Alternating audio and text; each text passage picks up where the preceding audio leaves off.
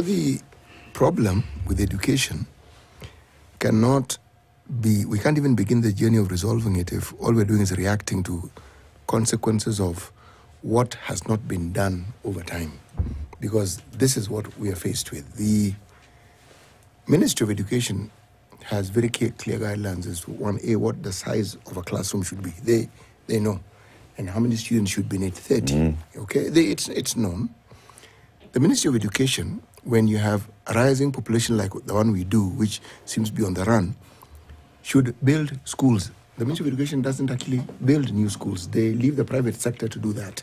Okay, now private sector should be monitored to ensure that they meet these standards. They rarely are. So you find classrooms that are the size of a cupboard, and you want students to fit in here with a desk and everything. You actually wonder, do they want the students to learn on top of each other, or do they?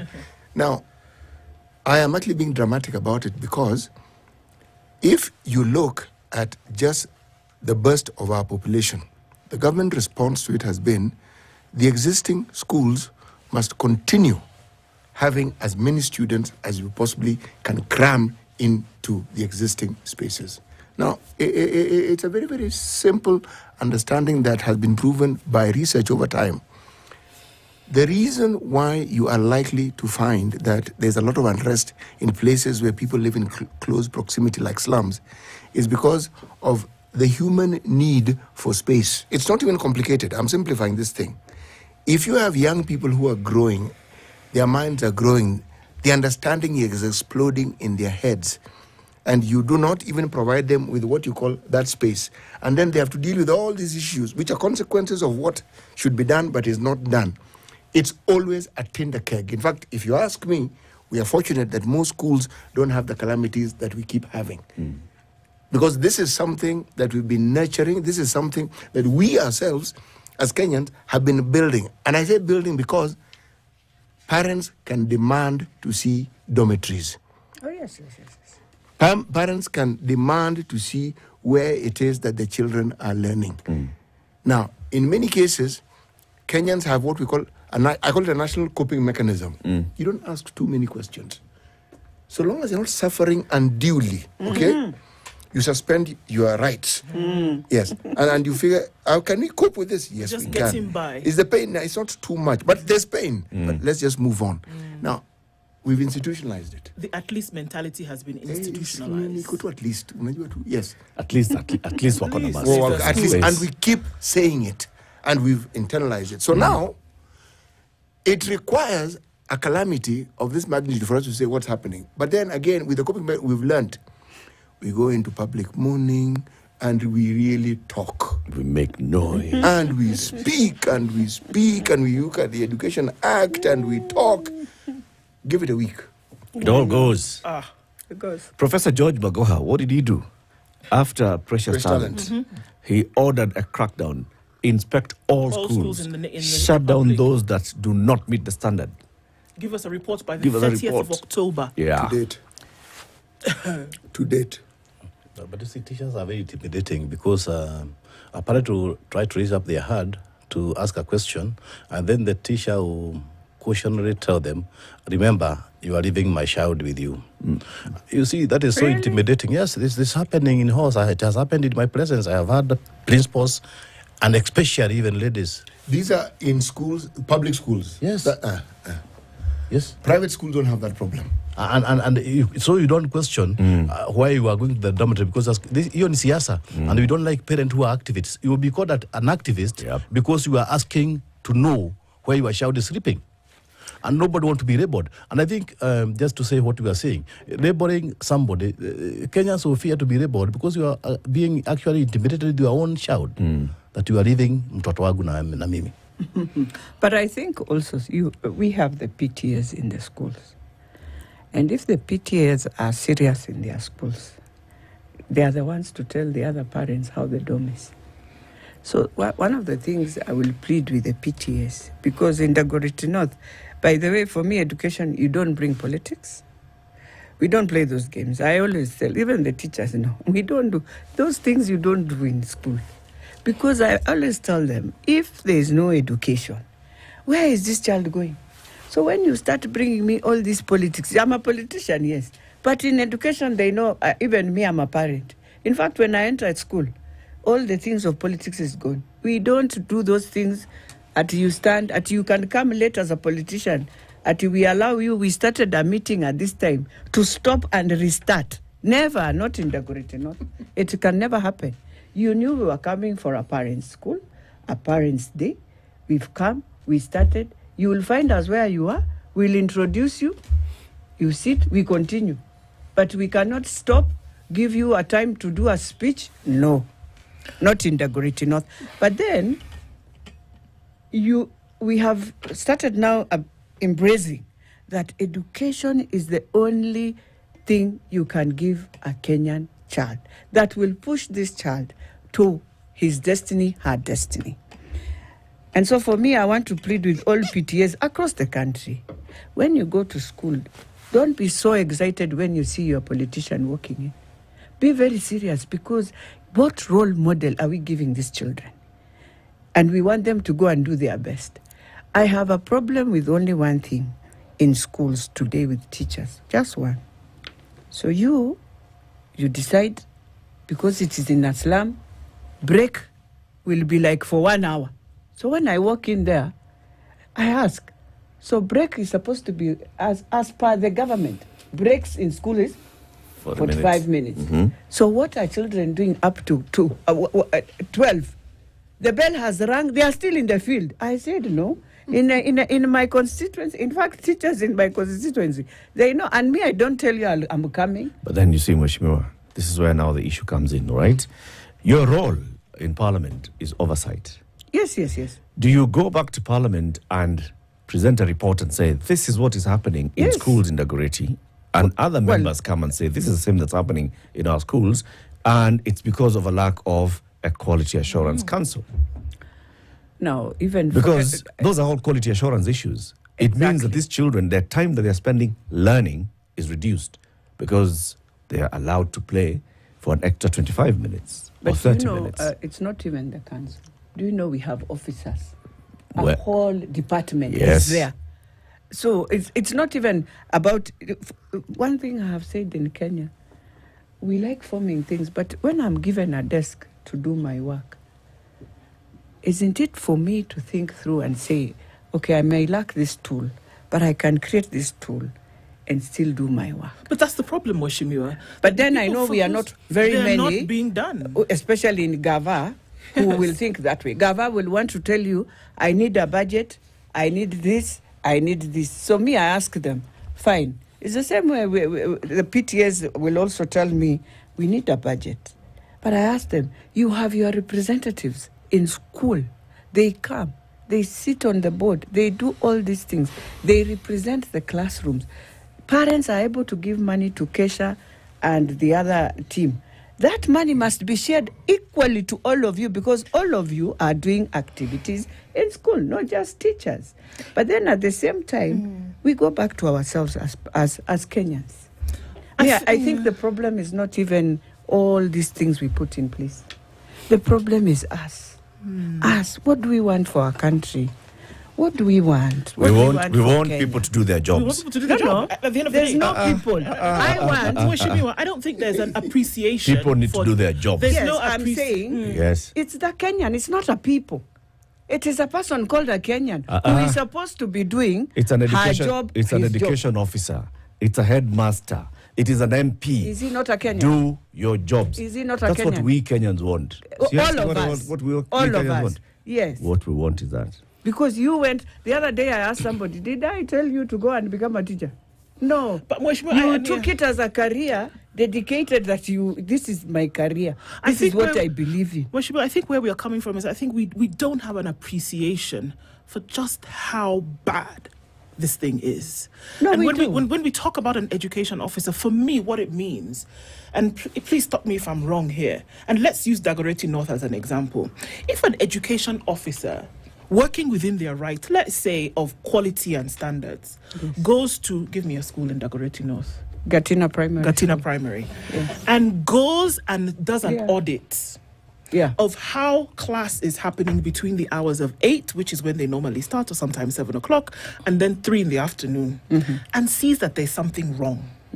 no, something is just not quite meeting the mark.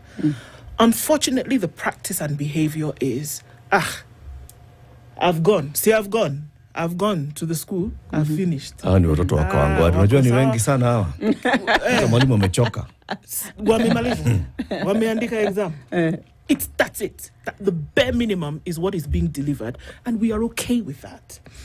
I dare say that the person who went, Professor Magoha, may God rest his soul, the person who went and inspected at Precious Talent, they told us, saw that there was a problem, and kept quiet and said, I have inspected the school, see it's still standing, and there's children there, they're in school, they've read today. Always the excuse is, you see, this one is serving a community. It is helping now, so if why I shut down this school, where will these children go?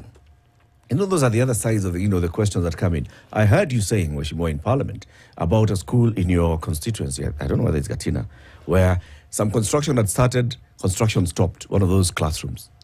Was it you or was it someone else?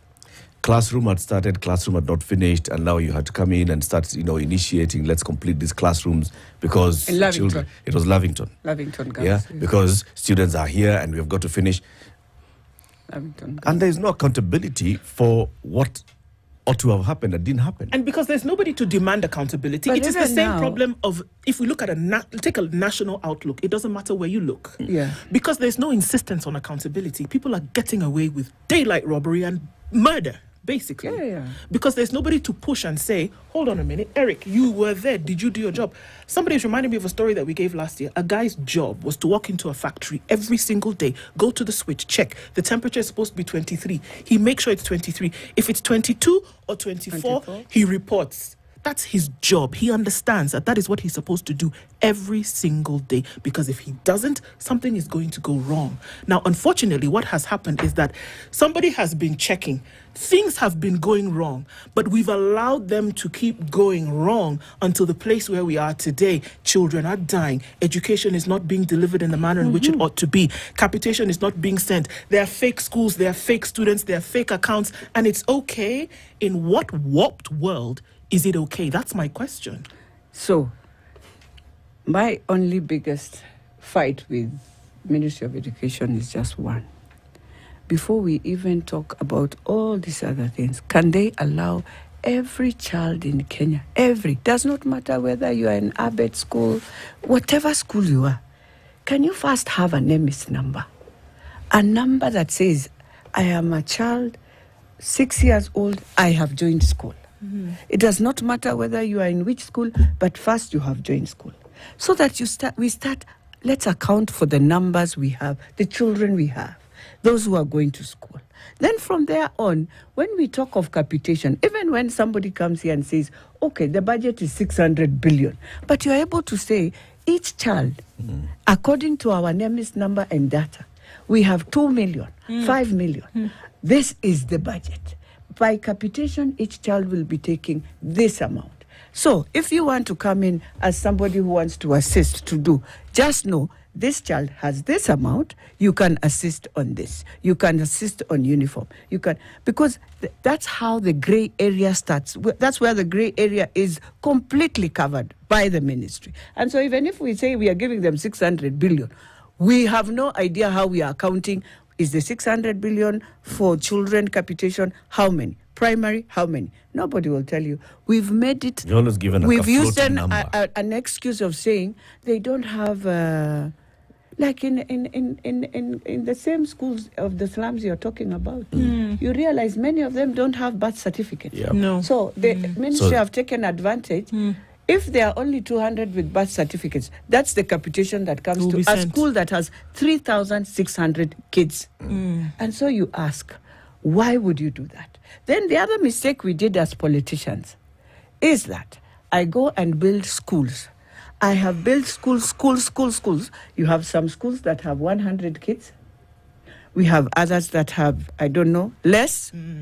And we have refused to accept it was wrong. Because you have taken now teachers for 100 kids, and yet there's a school not very far that has more than 700 children, less teachers. 5,000. But you will be screaming to TSA and saying, I want teachers. Yet when you are planning to build a school, you must put in all these indicators that as I build the school, I will need teachers, I will need staff to come and support these children. So, to be honest, we also did a mistake. And when we are going through CBC, we must try and ask ourselves those questions and deal with those mistakes, because we are just spending money. Now, you are supposed to now ensure this school is good, but it doesn't have children. So how do you do that? But when you ask, Mheshimiwa will tell you, the clan on that side cannot school in the clan on this side. Because I sit in the city. I sit in the CDF committee. It's very sad. You go down there, they tell you. Then I ask them, but high school, you're sitting together. Yeah, you're going high school together. There's no high school for your clan. But why is it in primary you want to have your clan in your own school, and this other clan in the other school? So all this, as we speak, we have to be very honest, as you say. Yes, we have wronged. We have wronged by making education to become politics. Yeah. We wronged there also. Yeah, as a country, it was very wrong.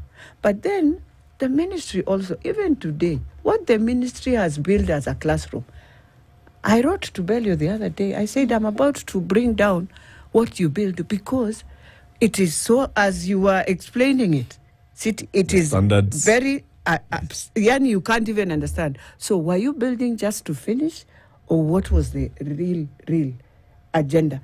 You build a school, and I want you to visit Lavington, because we have not removed, even though we have put Lavington Girls, it's just there. And look at that classroom Ministry of Education did for us. At that time, there was no stairs to go there. There was nothing.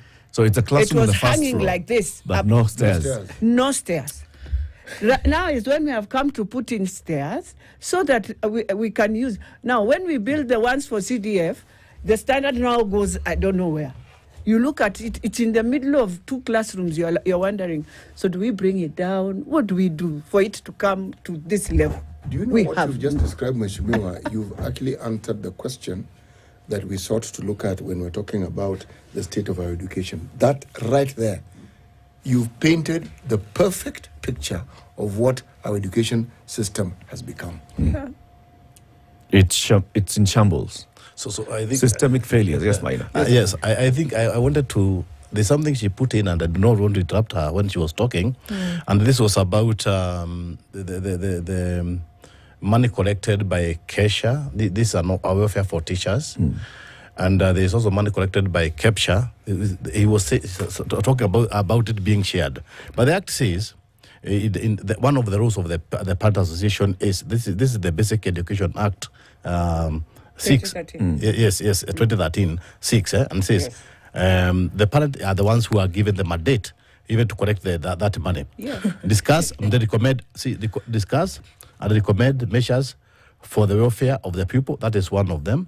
And then in it says, undertake and oversee development projects on behalf of the parent association. Again, and the moral values. Yes. And also, the parent are mandated to explore ways to motivate the teachers and the pupils and to improve their performance in both academic and co-curricular. They are supposed to collect money, but now money is collected by other welfares, and in the presence of this act, which I would say that has been raped, abused by other people, in the presence of members of parliament, because we have a basic education. We also have a committee for education in parliament that is supposed to see this is executed. It's the oversight. It is executed, but us here we are in a quagmire. Basically, as a body, and of course, the other people who are pseudomoners, for lack of better word, and you find that they are collecting money. They are collecting money for activities that is supposed to be actually executed by the parent association, and they take the money for themselves, for keeps. They go for the conferences. They invite the president and they make it political so that even, even the president and the vice president had come so to debate other people. But what I'm saying is that if what you said, I'm supporting you actually, if that money has been shared, as Mheshimiwa has been said, for all the activities, and the key and pivotal activities are those ones that are supposed to be carried by the parent, because the parent are supposed to oversee for their children, because the ones they are parent. Some of the MPs might have been parent, but might be grandfathers. They might not be having children in school. But what I'm saying, as a parent who have grandchildren in school, as a parent who has an Alva generation, as a parent who has an Alva generation, I should be very eloquent that we are being disowned by our own people and by our parliamentarians, because an act is supposed to be implemented. Imagine an association without funding, an association that Treasury doesn't give a single cent. How would you say that we are going to oversee education in this country? But let me ask this. So we are the parents. All of us here are parents. Yeah. I think without using, let me say, we are the key stakeholders. You see, education. Parents are the key stakeholders. If parents decide today in Kenya, I want home learning for my child, so where will a teacher go? Because the home learning nowadays, we have different innovations that they will use. They will even go on Zoom and say, now my child will be learning with a class in London. What will the teacher do? So teacher must know the first person you must take care of is the parent who brings you the child. Because he or she is key for you to have that child in school and to call it a school. So why I'm saying that is that as all your PTAs, you must just go to every school and put in and just say, look, we shall be, these are our activities. We shall be doing this per region, per whatever. And but the more importantly, be more proactive. You see the way we're saying everybody should do their job. Yeah. If you're in the Parents Association, do your job, Maina. Yeah. In Parliament, I have to do my job. Right. So in Parliament, I will go, and ask the Education Committee, why is it the Quality Assurance Council has not been established ever since 2013 when the Act was passed? What is the issue? Yes. And then number two, we have to ask ourselves also, because this is where we sometimes, you see, all these things we create, there's committee of this, that's how we refuse to do work. Because we throw the game ball, oh, it was your committee, oh, it was this committee. Those are some of the things that are putting... We've got to end there. Yeah, we find ourselves missing the ball because everyone is blame gaming the other. They have known there's a loophole. See, when you have 10 committees, you'll have a loophole, even you in your office. When you are doing all these departments, you have to make sure your circle where you are delivering can come to the end without having loopholes. Too many mouths and you can shut none. Exactly. Beatrice Alachi, Member of Parliament, Dagoretti North, and Dr. Maina Wagaiduru, Secretary General of the Parents Association, Kiambu County. Thank you very much for joining us. It's 9:01. In the next hour, we talk about disaster preparedness in our schools. Keep it here.